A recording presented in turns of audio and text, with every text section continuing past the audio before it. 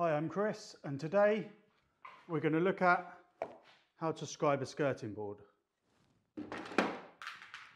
Now, if you ever heard the expression, there's 100 ways to skin a cat, you would know that that really does apply to woodworking. And what I mean by that is, there's so many different ways that you can get the same result. Some are quicker and some are more accurate. But what we're going to look at is changing a technique to make it even faster, but still getting that accuracy. So let's take a look at the way that I cope or scribe, depending where you're from, on a skirting board. So for this, we're going to use the mitre saw, we're going to use a jigsaw, and we're going to use a half-rounded file. So if you come along, what we're going to do, I'm going to walk through it, talk through it with you, and then at the end, I'm going to just do it at normal pace, because you don't ever rush with woodworking machines. So I'm going to do it at normal pace, and then we're going to time it, and we're going to see how long it takes. Now, maybe you know a faster way. Maybe you know a more accurate way, whereas this is pretty accurate. I mean, with scribing a skirting, there isn't really a huge amount to it. But anyway, let's go and have a look, and I'll show you what I do. Right, so we've got the two pieces here, and what we want to do is create a scribe on that piece so it slots into there. And what that means is that it doesn't matter what degree the wall is at, you can push it in at different angles, and you'll see what I mean when I do it. So first of all, put the safety glasses on, is I want to create a 45-degree mitre down there the wrong way. And we'll bring this camera down.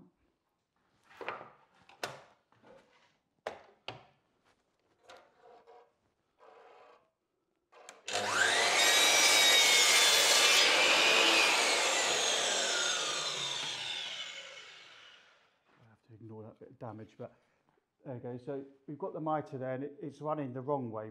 We want to back cut it. But the reason why I've done that, because now it creates a line of the white primer and the bare MDF so we can see clearly.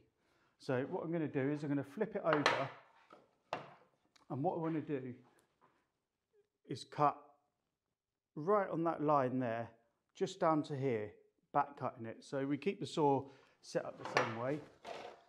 We line that up right to the line.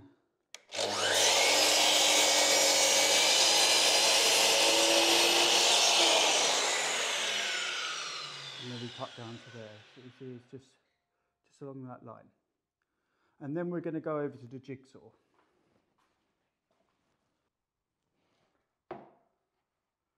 Right, so we've got our piece here. What we're going to do, we're going to use the jigsaw, but not like some people have got a coping sled that fits on the bottom of the jigsaw. Now we don't have that, so we're going to cut it from the top. Right, so I'm going to back cut it as I cut. You'll have to see what I mean as I do it. So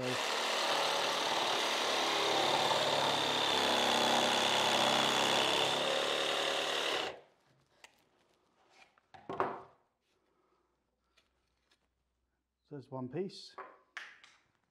As you see there, you can still see some of that bare MDF there, but we don't want to actually touch the line here because we can't be that accurate with the jigsaw.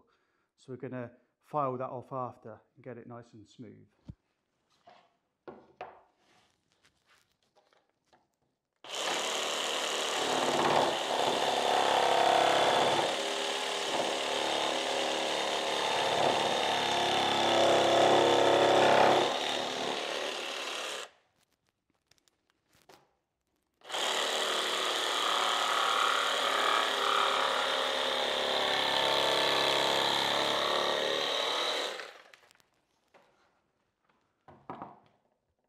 So there we go, we're getting a bit nearer.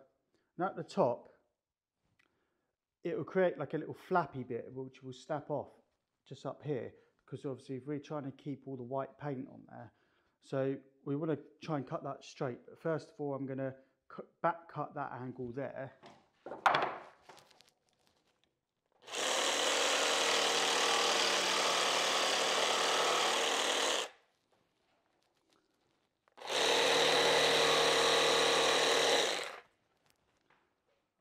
So now we have that, hopefully you can see on the camera. So, half rounded file. Get the rounded end. Try and get the camera there.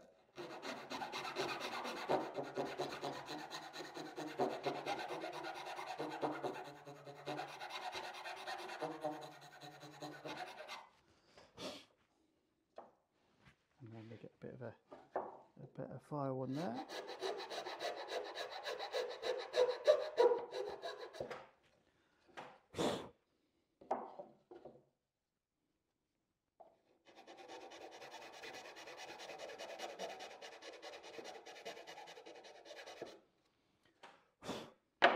Right, I'll grab my other piece.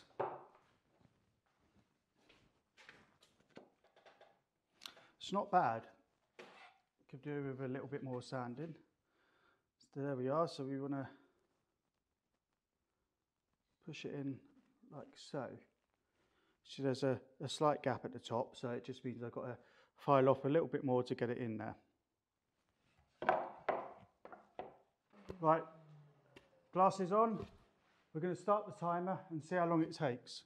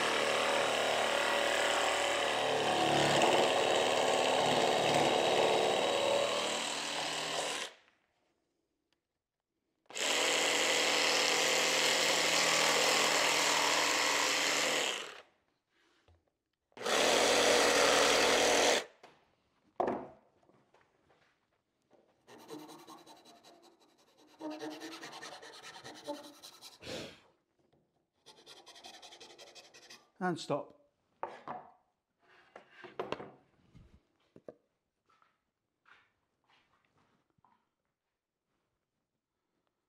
There you have it. So obviously it's at around 45 degrees there. It's quite a tight fit. So was that faster than what you thought, or faster than the way that you usually do it? Who knows, but I can assure you it's a lot quicker than using a coping saw. It's whether you feel comfortable with the jigsaw and using it at that angle.